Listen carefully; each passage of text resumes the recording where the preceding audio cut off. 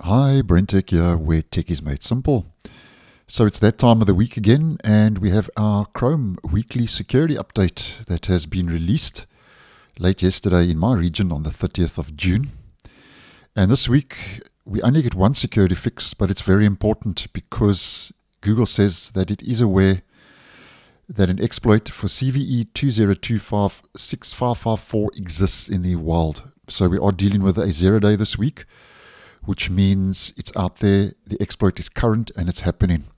So to double check, we have the update. We head to our main menu, Help, About Google Chrome.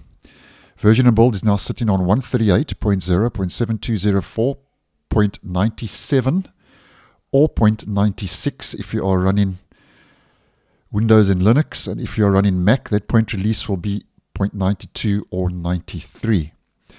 Now, as mentioned, one security fix, and it's listed as a high severity flaw, and it's type confusion in V8. So that's the V8 JavaScript engine, which is a common exploit. And a quick recap as to what a type confusion vulnerability is all about. Basically, it arises when a program attempts to access a resource with an incompatible type.